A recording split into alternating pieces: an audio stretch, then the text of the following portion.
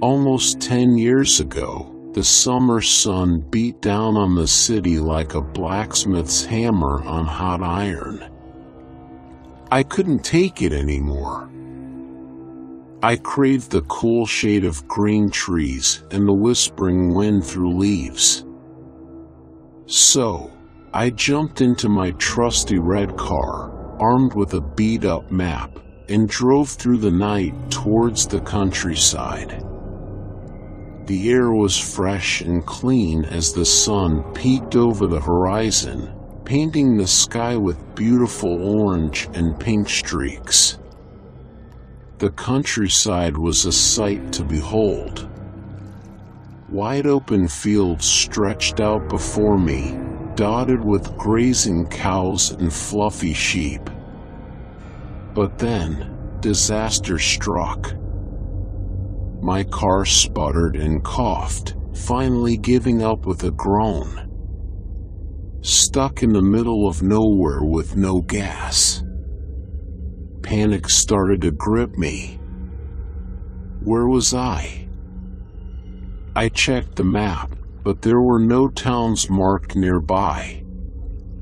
Just then, a vision of beauty appeared down the road, a girl with long, black hair that glistened in the morning sun.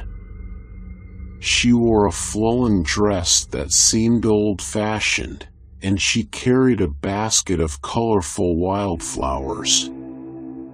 Hesitantly, I approached her. "Excuse me," I stammered. I seemed to be lost.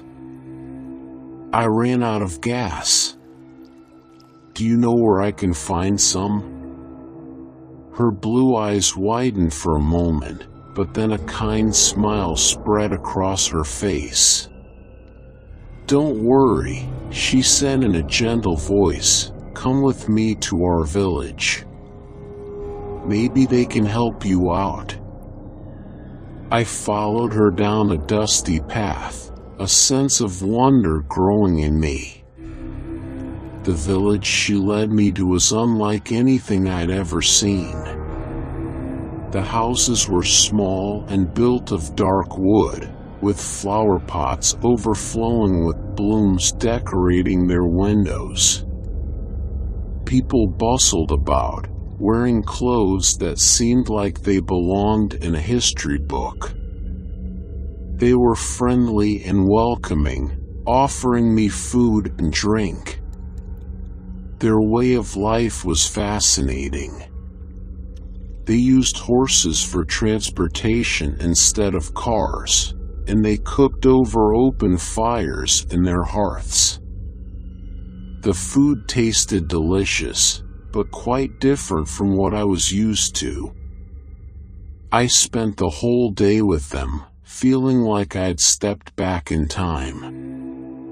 Later that evening, when we were outside under the starry sky, the girl, who told me her name was Mary, became quiet and sad. "Why are you sad?" I asked, feeling concerned. "I can't tell you," she whispered. "You're just a visitor. You have to leave tonight." My heart sank. I didn't want to leave. I liked Mary and this interesting village. But Mary insisted, her voice filled with fear. "It's dangerous here at night," she explained. So, with a heavy heart, I said goodbye and walked off into the darkness. After walking for hours, exhausted and scared, I finally reached a town. I found a gas station and filled up my car, finally feeling a sense of relief. But when I asked about the village, the old man at the counter gave me a strange look. He didn't recognize the name, and when I described it, he shook his head.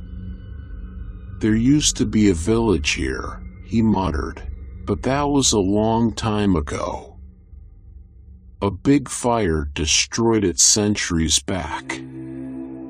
There's nothing left now, just some ruins and stories. My head spun. How could this be? What Mary said about leaving before night, it all started to fit together.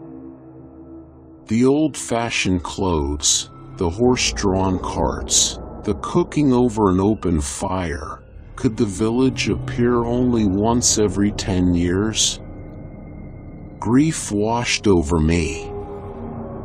I had fallen for Mary, and now it seemed she was part of a forgotten past.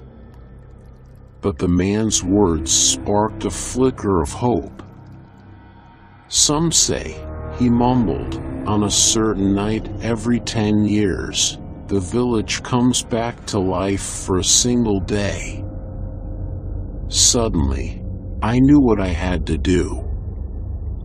It would be a long wait, but I couldn't give up.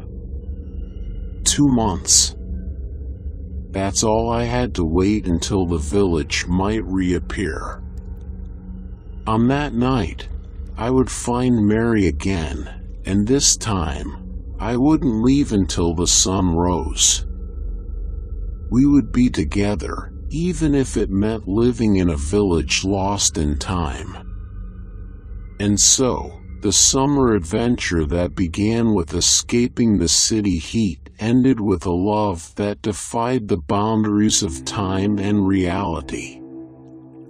The memory of Mary and the mysterious village continues to warm my heart, fueling my determination to be reunited with her on that special night, 10 years from now.